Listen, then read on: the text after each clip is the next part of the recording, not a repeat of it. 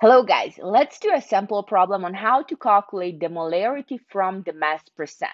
We know that molarity equals to the moles of the solute divided by the liters of the solution, and the mass percent equals to the mass of the component divided by the total mass of the solution times 100%.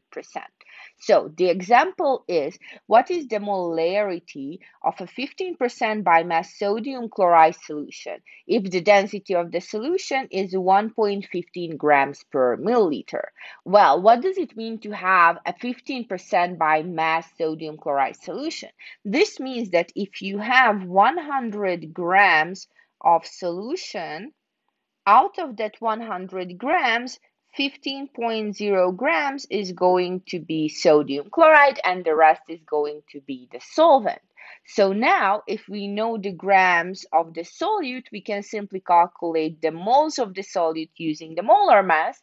And if we know the grams of the solution, we can use the density to calculate the liters of the solution. So let's just do that. Molarity equals, so on top we need the moles of the solute, so I'm going to start with 15.0 grams of NaCl multiplied by grams of NaCl on the bottom, 1 mole of NaCl on top, and the molar mass of sodium chloride is 58.44 grams. Okay, so the grams will cancel, we will end up with moles, and that's what we want.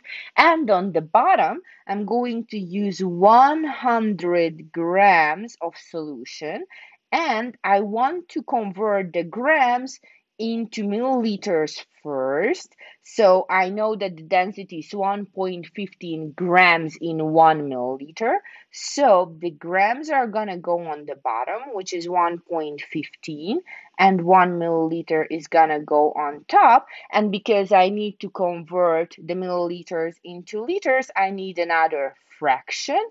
So the milliliters are on the bottom and liters on top. I know that in 1 liter, I'm going to have 1000 milliliters. Okay, so if you plug this into your calculator, you are going to get 2.95 mole per liters. Let's double check the units. So we got the moles on top, grams canceled, milliliters canceled, and indeed we have liters on the bottom. Okay, I hope this makes sense. See you in the next video.